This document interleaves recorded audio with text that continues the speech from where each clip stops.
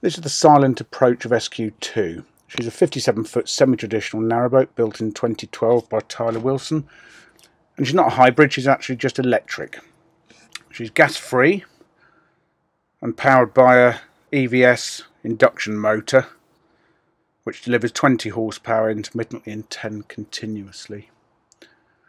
She's been well looked after. The current owners have lived on her since 2012, so she's tried and tested from that point of view. She was last blacked in June 2019. The genset was serviced in June 2019. 4 new anodes were put on at the last blacking.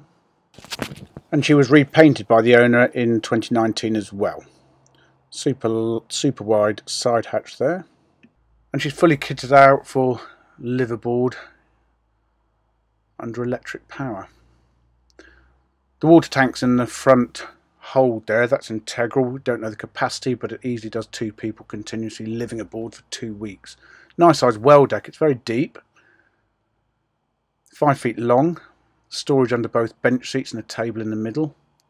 And the depth allows you to have some really lovely French window style doors here, glazed bulkheads as well, which lead into the saloon. She feels really warm and cosy. She's fitted out in oak. The floor is engineered oak. There's a captain's chair there, which we've just passed. There's the view out into the well deck. The Boss multimedia system is in there, and there's a 32-inch Technica TV/DVD on there. That's on a wall bracket that does come out and swivel.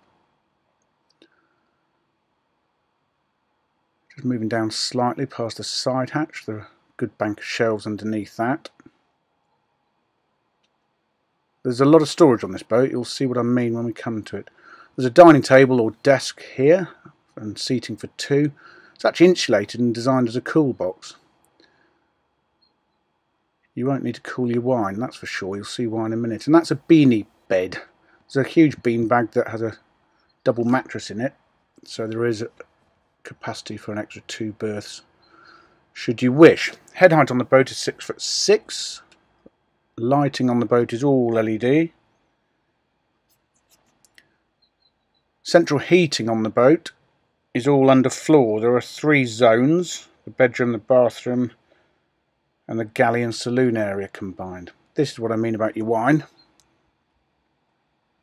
Huge wine fridge under the 2-burner electric hob.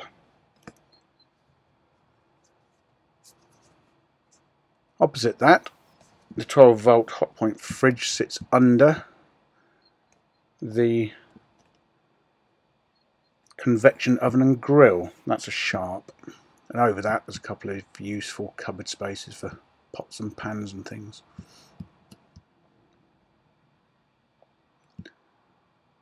Lovely solid oak worktops in this kitchen.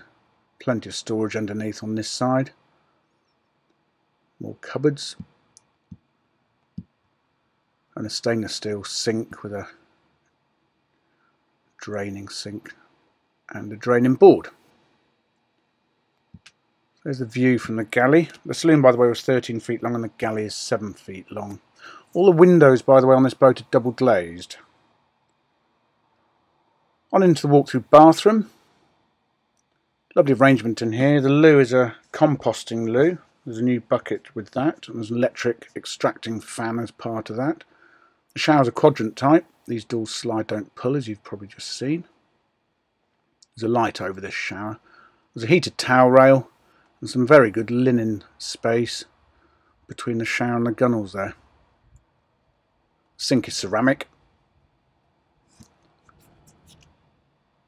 And this takes you through a sliding door into the main bedroom. The bed's a cross bed, 4'6" wide, and it extends to very easily, by the way, to 6'4", and there's a TV and DVD combo ceiling mounted over that, just drops down. I'll show you that, the bed extending in a minute. And into the 7'6" long stern cabin. There's some storage down there, by the way.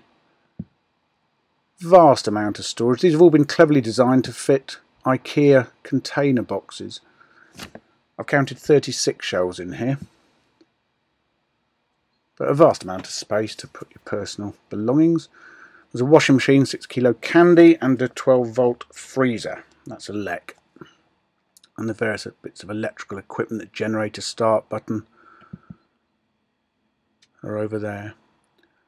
Onto the semi-trad deck, storage under the locker on the left there. And there's the view from the helmsman's position. We're going to have a quick look in the engine bay in a minute. There we go. That's the generator, 11 kVA, it's a beta. And that's the induction motor. The 10 kilowatt inverter is there. And the battery charger for the 12 volt system is there. Batteries on board, by the way, there are 24 2 volt wet lead cells for the propulsion and the inverter, and 2 110 amp hours 12 volt batteries for the domestic services. You can cruise on this day if it's gentle cruising all day under electric power. Anything strenuous and you need to run the generator, which tops the batteries up while you're going. Hot water on board is provided by the genset or an immersion heater. There was a prism light in the roof there. Here we go. This is how easy it is to drop the bed. Just pull out this pin, drop it down, flick the mattress over. There is an intruder alarm system, and a really clever bit of kit is that the operation and monitoring of the electrical systems on the boat, the battery charge state, and if you need to start the generator to top the batteries up, that can all be done remotely from home. You just need a SIM card. I haven't mentioned the all-important cat flap. There's a cat flap in the back door.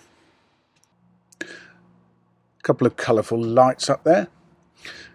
And the other thing I haven't mentioned is solar power. The boat is fully wired up for solar power and has a solar controller, and the owners will be fitting a 100 watt panel prior to sale. So there we go, that's SQ2, electric and gas-free boat. For a gallery of further photographs, a downloadable calibration on the price, go to our website www.rugbyboats.co.uk.